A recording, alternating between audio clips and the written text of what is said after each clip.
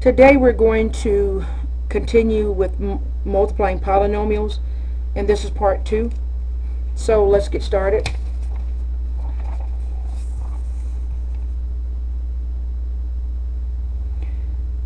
I have 2x minus 4 times 3x plus 6. Okay? I'm going to show you 2 different methods, and you decide which one you like to use. But I'm going to show you the one that I prefer, and you'll see why once I do it. Okay? So I have 2x minus 4 times 3x plus 6. Okay?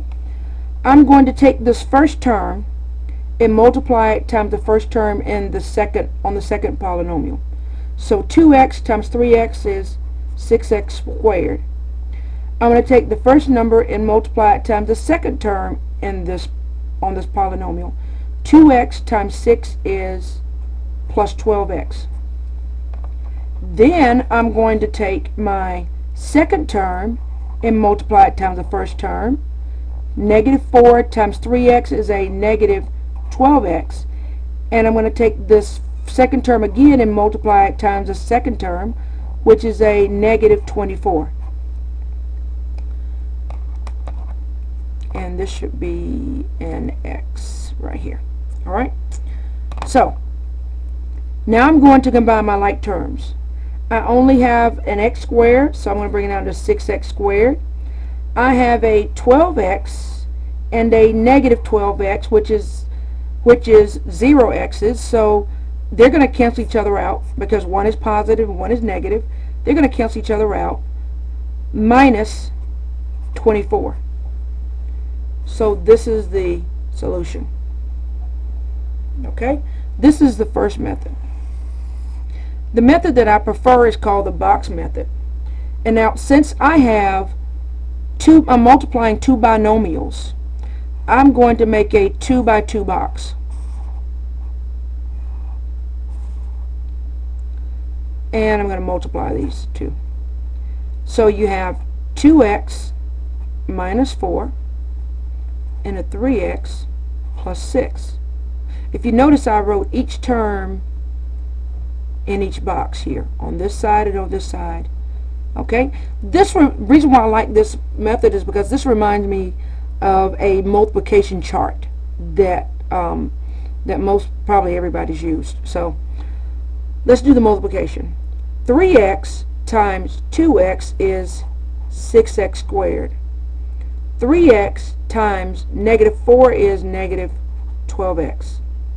6 times 2x is 12x.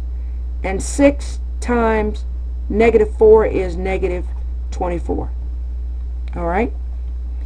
Now that I've done my multiplication, I just need to combine my like terms. If you notice, I have a 6x squared. This is the only x squared that I have, so I'm just going to bring that down.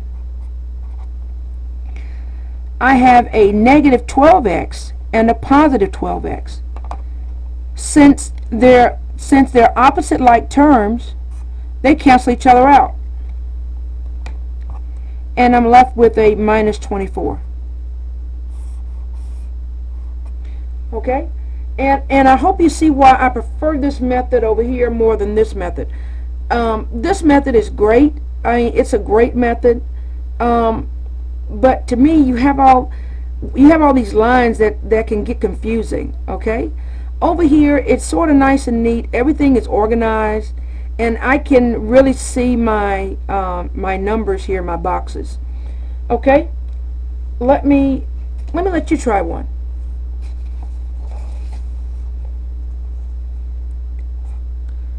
Negative 2x plus 3 times x squared plus 6x. Okay? If you would please pause the video and you work the problem the way you prefer to work it, and then I'll work it both ways. Or if you want to work it both ways and see if we end the same thing, you can do that too. Please pause the video now. Thank you.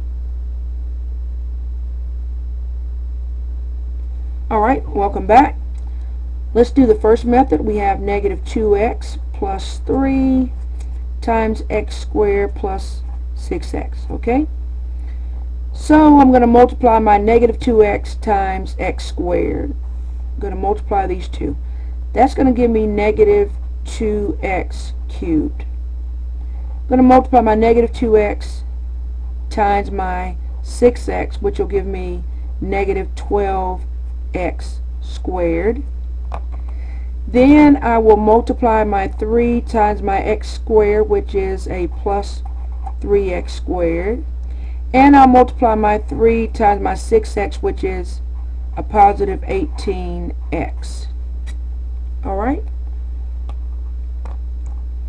Now I'm going to combine my like terms. Since this is the only x cubed that I have, I'm just going to bring that down. Negative 2x cubed.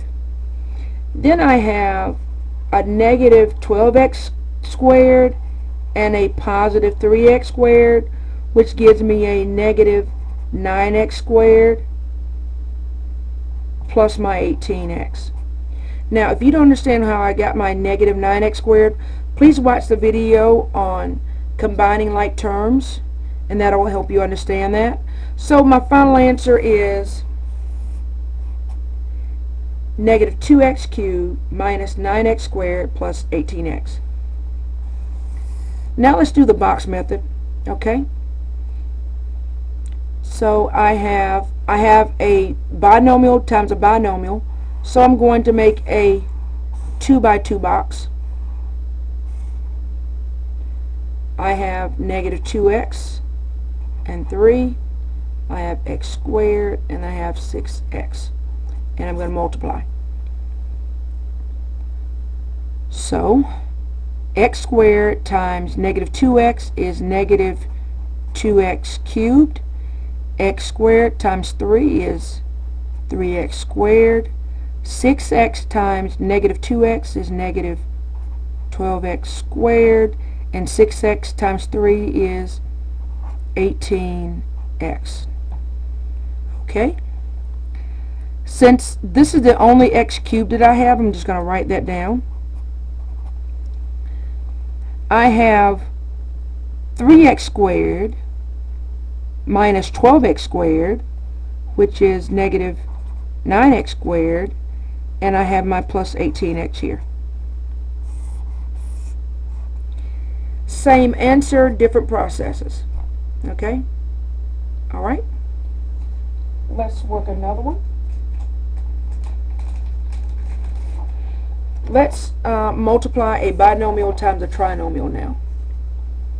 And you'll really start to see why I like the box method once we do this.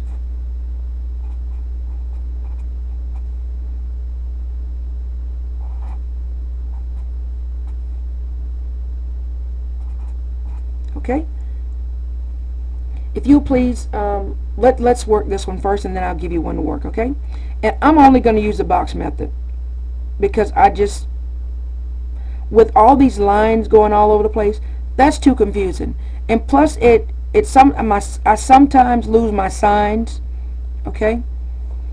So, let me do both of them, okay? Okay, so you have 3x plus 6. So you can see what I'm talking about, okay? Okay. I have 3x times 4x squared, which is 12x cubed.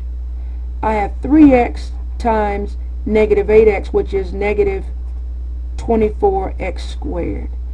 I have 3x times negative 3, which is a negative 9x. Now, I need to multiply this by all my terms. 6 times 4x squared is a plus 24x squared. 6 times negative 8x, which is a negative 48x. And I have 6 times negative 3, which is negative 18. Well, look at all these lines that's going on here. To me that can be confusing. And plus, I may have made a mistake with my sign, so let me just make sure. 3x times 4x squared is 12x cubed. 3x times negative 8x is a negative 24x squared. 3x times negative 3 is a negative 9x squared. 6 times 4x squared is a positive 24x squared. 6 times negative 8x is a negative 48x. 6 times negative 3 is a negative 18. Okay, all my signs are right. All right, so I need to combine my like terms. I only have one x cubed, so I'm just going to write 12x cubed. I have a negative 24x squared and a positive 24x squared. They're going to cancel each other out.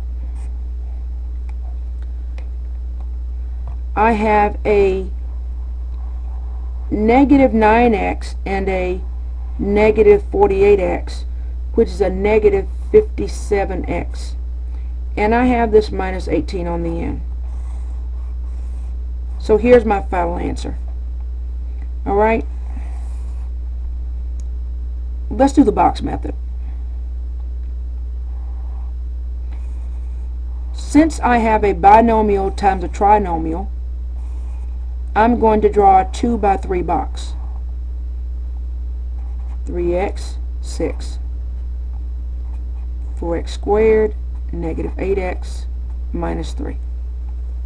Alright, and I'm going to multiply. 3x times 4x squared is 12x to the third.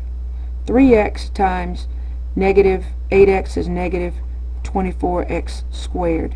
3x times 3 is negative 9x. Just see how easy this is? Easier than this method, because to me this is all jumbled up, okay? 6 times 4x squared is 24x squared.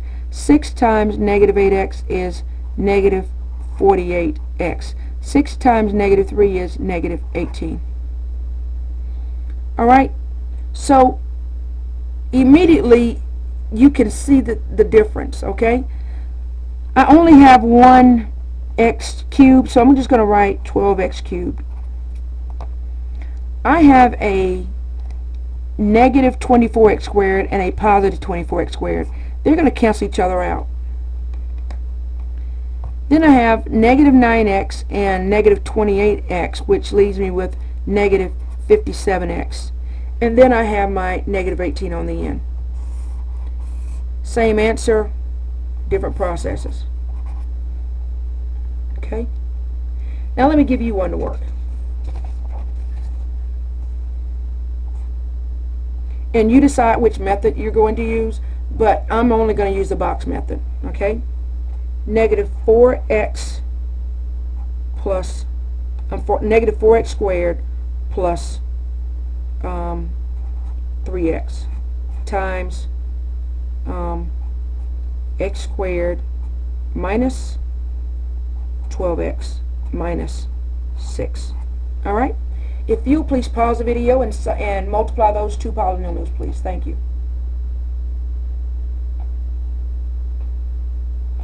Alright, welcome back. Again, I'm just going to use the box method. Since I have a 2 by 3 polynomial, I'm going to make a 2 by 3 box. So that's 4x squared, 3x, that's x squared, negative 12x, minus 6. Alright? Make sure everything is written down correctly. Okay. So let me just multiply. 4x squared times x squared is 4x to the fourth. 4x squared times negative 12x is negative 48x cubed. 4x squared times negative 6 is negative 24x squared. 3x times 3x squared is 3x to the third. 3x times negative 12x is negative 36x squared. 3x times negative 6 is negative 18x. Alright? So now I just need to combine my like terms. This is the only x to the fourth that I have, so I'm going to write 4x to the fourth. I have a negative 48x to the third and a positive 3x to the third. That's going to leave me with negative 45x to the third. I have a negative 24x squared and a negative 36x squared, which is going to leave me with a negative 60x squared and my minus 18x. Alright? And my exponents are in descending order. So this is a standard form. This is my final answer. Alright, I hope that helped you out. The next video will be on multiplying trinomials to trinomials. Alright, thank you for watching this video. Please visit mathwithmoon.org for future videos to leave your comments and suggestions. Have a great day. Bye.